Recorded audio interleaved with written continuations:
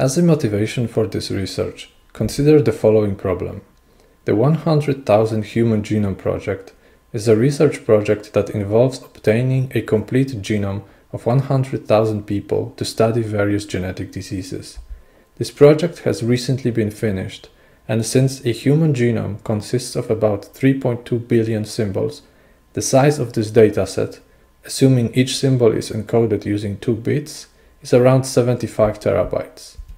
One of the most basic queries on such dataset asks to count or list all occurrences of a given short pattern.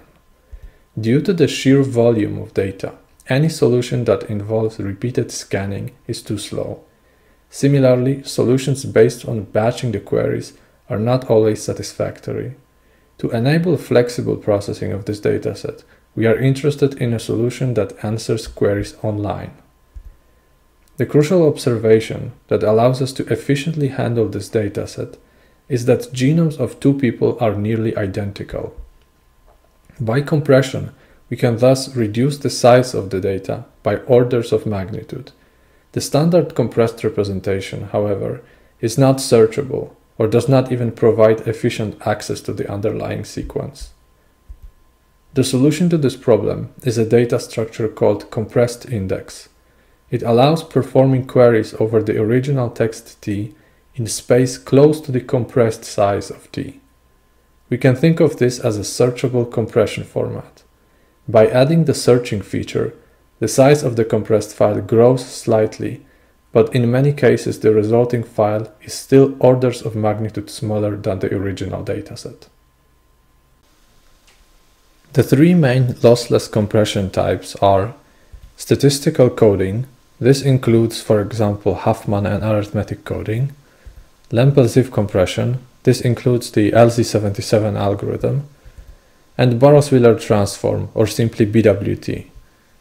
As seen in the large text compression benchmark, these 3 methods together account for around 94% of all compressors. Large text compression benchmark is a comprehensive list and a benchmark of lossless compressors. The website was created in 2006 and is regularly updated. Currently, the benchmark includes over 200 compressors. For more details, see the provided link. For each of the listed compression type, there exists a corresponding compressed index. The index is based on the LZ77 compression, achieves space equal to the size of the output of the LZ77 compression algorithm up to logarithmic factors, and they support queries such as random access to the input text, longest common extension, and pattern search queries. The index is based on the Burrows-Wheeler transform, achieve again up to logarithmic factors space O of R, where R is the size of the output of run-length BWT compression. These indexes are more powerful than LZ indexes, since they can efficiently compute an arbitrary value from the suffix array or the LCP array. Lastly, there are indexes that achieve entropy bounds. The example space usage is the length of text times the kth order entropy of T plus a term that is sublinear in the text length. These indexes are even more powerful than the BWT-based indexes. To define the problem tackled in our paper, let us thus take a closer look at the 3 main compression algorithms. Statistical compression is based on encoding symbols to use varying number of bits based on the computed or predicted symbol frequencies. In the limit, these methods approach the kth order entropy of the text. Thus, they are well suited for inputs that have very skewed symbol frequencies. The drawback of these methods, however, is that the entropy is not sensitive to repetition. If we concatenate T copies of text, the output size of a statistical compressor essentially grows by a factor of T. The main idea in LZ77 compression is to explicitly locate repeating substrings in the input. Each of the repeating substrings is encoded in constant space as a pointer to the previous occurrence. LZ compression is therefore particularly suitable for inputs with many repeated substrings. These 2 compression methods are thus fairly well understood from the theoretical point of view, namely, it is clear what kind of redundancy they remove. BWT compression, on the other hand, is known to produce indexes that can answer powerful queries and at the same time are very small in practice. Very little, however, is understood about what is the reason these indexes are so small. In contrast to the other two methods, BWT compression is thus relatively poorly understood. We thus ask the question, what is the output size of the Burrows-Wheeler compression? The following was known about the relation of Burrows-Wheeler compression to other two compression methods until now. Recall that by Z of t we denote the output size of the LZ77 compression algorithm, by R of t the size of run-length BWT compression, and by HK the kth order entropy of text t. The first result is by Manzini, who showed that Burrows-Wheeler compression can be bounded in terms of the kth order entropy of the text. The second result is due to Geigi et al., who proved that Lempel-Ziv compression is up to log factors bounded by Burrows-Wheeler compression. In other words, we know that BWT is somewhere between LZ and entropy compression. This fact is consistent with our expectations, since earlier we have seen that if we order the indexes from slowest to fastest, or from least to most powerful, we end up with the same ordering, namely, the least powerful and slowest are the indexes based on LZ compression, and the most powerful indexes are the ones achieving the entropy bounds. Given this situation, the main question that remains is therefore, how does BWT compression compare to the other two? We are particularly interested to know whether BWT compression is provably close to LZ compression, since this is the effect that was observed in practice. The commonly conjectured answer to this question was no. The argument against such connection is that BWT-based indexes can support suffix array queries, and Lempel-Ziv compression is not related to the structure of the suffix array. We are now ready to state our results. Our first main result is that Burrows-Wheeler compression can be bounded up to log factors in terms of Lempel-Ziv compression. This answers the previous question in a much more surprising way than anticipated and immediately implies a number of other results. For example, it proves that we can support powerful suffix array and suffix tree queries in space close to O of z. It also implies optimal time algorithms for many problems on strings, assuming only that the input text is weakly compressible by LZ77. Our second main result is the algorithm to convert the LZ77 compressed file into run-length BWT compressed file running in time that is roughly proportional to the size of the compressed file. Compared to the previous algorithms, ours achieves an exponential speedup. To achieve this result, we introduce a number of new techniques of independent interest. In this talk, we will focus on the first main result. We will see a complete proof of this upper bound. Let us formally define LZ77 compression. The key concept in LZ77 is the longest previous factor, or LPF. The LPF of I is the longest substring starting at position I that has another occurrence starting at some position j smaller than I. Note that LPF can be encoded in constant space as a pair containing its length and the position of the previous occurrence. In the example, the LPF at position I has length 4. The LZ77 compression is defined as follows. Given a string t of length n, we greedily, that is left to right, partition it into LPFs or single symbols if the LPF has length 0, and then output the encoding of each LPF or a single symbol as a pair. By z of t, we denote the number of pairs in the output. In the example, suppose we have already partitioned this string up to position 11. At this point, we take the LPF at position I, which in this case is a substring of length 3 starting at position I, with an earlier occurrence at position 7, and encode it in the output as a pair of integers containing length and the position of the earlier occurrence. Next, we look at position 15. In this case, the LPF has length 5, and an example occurrence starts at position 5. We thus append the pair 5, 5 to the output. This concludes the compression algorithm. The value of z of t for this string is 7, as the output consists of 7 pairs. Let us now define the BWT compression. Let t be a string of length n. We assume that the last symbol of t is a special sentinel symbol denoted with a $, that is strictly smaller than all other symbols in the text. The Burrows-Wheeler compression is defined as follows. We start by lexicographically sorting all suffixes of the text. We denote the starting position of the ith lexicographically smallest suffix as SA of I. The name SA stands for suffix array.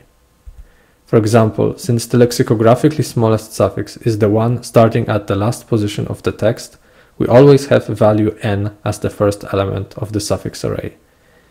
For this text, the lexicographically second smallest suffix of text is the one starting at position 19. Therefore, the second value in the suffix array is the value 19. We can now formally define the Burrows-Wheeler transform. For any I between 1 and n, we define the BWT of I as the symbol immediately preceding the lexicographically ith suffix of text t. Formally, if SA of I is greater than 1, then the BWT of I is the symbol at position t of SA of I minus 1. In the special case of suffix array having value 1, we define the BWT at position I to be the $ symbol. The BWT of the example string looks as follows. It is easy to see that BWT is a permutation of the input string. The important property of BWT is that it is an invertible transform, that is, given the BWT, we can restore the original string. The last step of BWT compression is to apply run length encoding on the BWT. That is, we represent every block of equal symbols using a pair of integers denoting the symbol and the length of the block.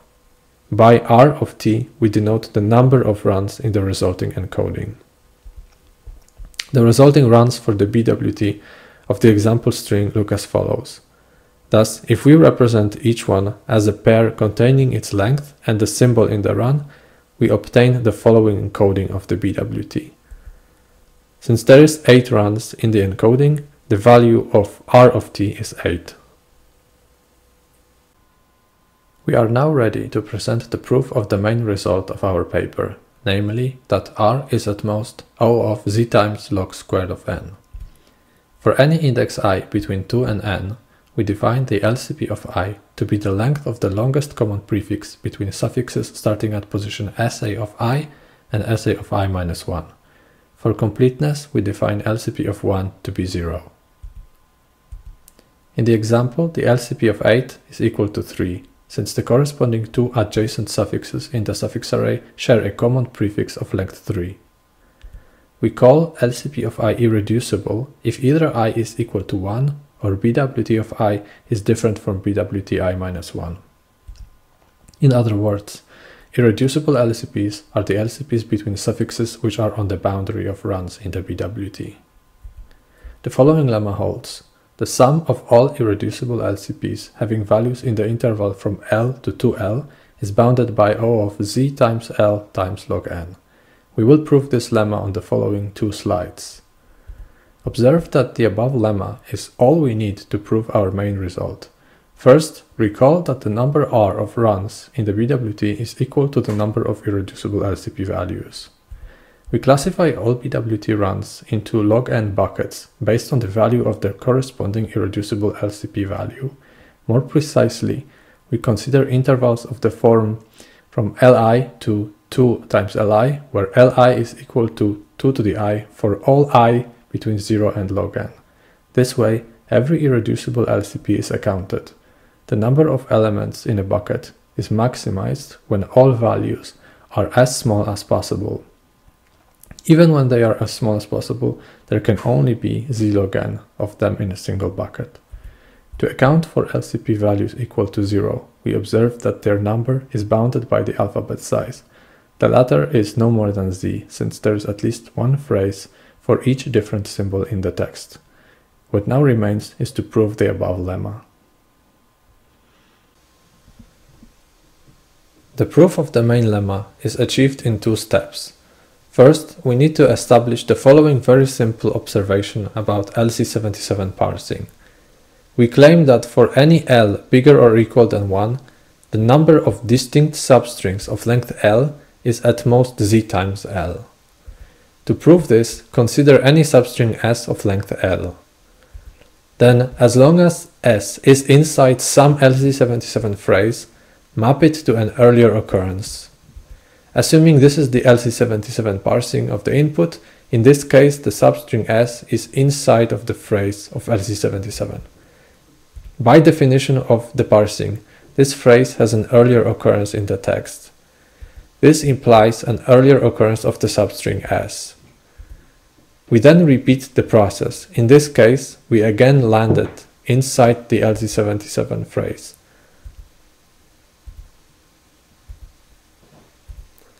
Repeating this step, we will eventually find an occurrence of S that overlaps two LZ77 phrases. It remains to observe that since there is at most L ways to position a string of length L so that it overlaps two phrases, we obtain that there can only be at most Z times L different substrings of length L. We now move to the proof of the main lemma. Let us take some LCP of I with a value inside the interval L to 2L and assume that this LCP is irreducible. Denote the set of all substrings of text of length M as Sm. In the definition we use T infinity, which is defined as the string consisting of infinite number of copies of T. For every such LCP, we assign a cost L and distribute it among symbols of strings in the set S3L. In other words, with each such LCP, we will repeat L times the process of choosing some substring of T of length 3L and choosing some position of that substring. The assignment is done as follows. The value LCP in this figure are marked in green. The BWT symbols are colored blue and red. Since LCP of I is irreducible, there is a run boundary at position I. Consider some split point among the first L positions. Then, in rows I-1 and I, look L positions to the left and 2 L positions to the right. We will select one of those substrings. Let us call them X and X prime. We assume that the missing symbols of the substrings are given by extending all suffixes both ways, as in the string T infinity. Once we select one of those strings, we have to select its position. We will always select the position that intersects the BWT column. To make the decision about which of these two strings to choose, consider a trie T containing all reversed substrings of length L of text. In this tree, we define any edge connecting a vertex V to its parent P of V as light if V has a sibling such that the size of this sibling, defined as the number of leaves in the subtree, is greater or equal than the size of V. To choose one of the strings among X and X prime, let K be a position such that X of K is the character intersecting the BWT column. In this example, the value of K is 2. Let us now look at the nodes in the trie T that spell the substrings starting in X and X prime at position L and going backwards to position K. In this example, we would look at the string with symbols BAB and BAA. These two strings are marked in the tree. Of these two strings, we choose the one that traverses the light edge at the point where the two paths split. In this case, the red edge is light, and hence we choose the substring spelling the path from the root BAA. This concludes the description of the way we select one of these two strings.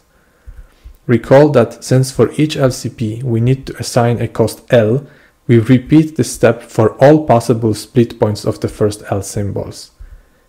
For example, when placing the split after the third character and extending L symbols to the left and 2 L symbols to the right, we find that both paths end with a light edge.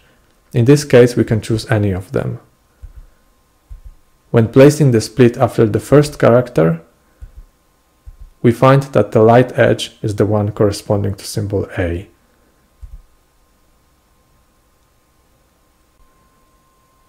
We claim that each string in the set S3L is charged at most 2 log n times. Consider some string y from the set S3L. Since we always charged the position intersecting the BWT column, only symbols of y at positions from 1 to L can be charged.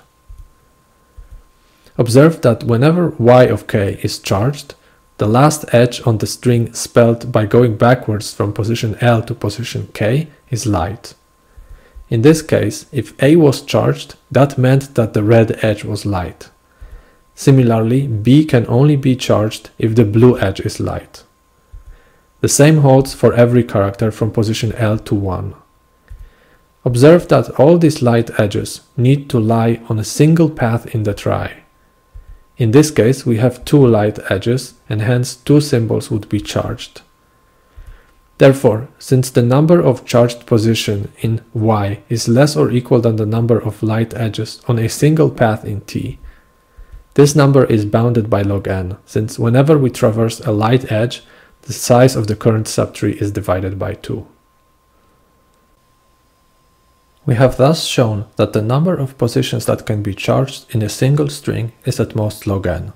We will now show that each individual position can moreover be charged at most twice. Let y as before be a string in the set S3L.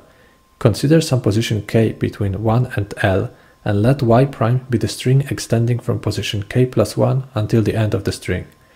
We aim to show that y of k can be charged at most twice. For this, observe that whenever y of k is charged, 2 things are always true. First, the string y is a prefix of either the suffix starting at position SA of I-1 or suffix starting at position SA of I.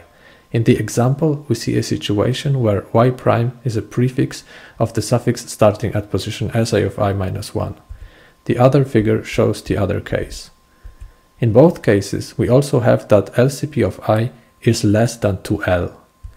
Consider all suffixes of the text that are prefixed with the string y prime. By the argument seen on the left side, the indexes I for which the symbol yk can be charged have to be very close to this range of suffixes. Namely, they either have to be inside or one position after. Observe, however, that the length of y prime is at least 2L. Thus, out of all these candidates, there are only 2 positions for which the LCP value can be less than 2L.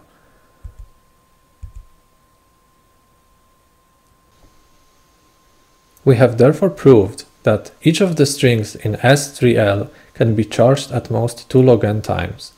It remains to observe that since all LCP values we consider are between L and 2L, and for each we charge a cost of L, the total sum of all considered LCPs is no more than twice the charged cost. The latter quantity is bounded by the size of the set S3L times 2 log n. It remains to recall the observation about LZ77 that the number of distinct substrings of length m is at most m times z. Applying this to the set S3L, we obtain the final upper bound. This concludes the talk. We have presented a proof that the value of r is up to log factors bounded by the value of z. In the paper, we also describe the first algorithm able to convert between LZ77 compressed text and BWT compressed text in time that is essentially proportional to the size of compressed data. In addition to these main results, we obtain a number of auxiliary results. This includes other bounds, such as the first bound relating the value of r for the text and its reverse, and a set of new data structures and indexes that are of independent interest.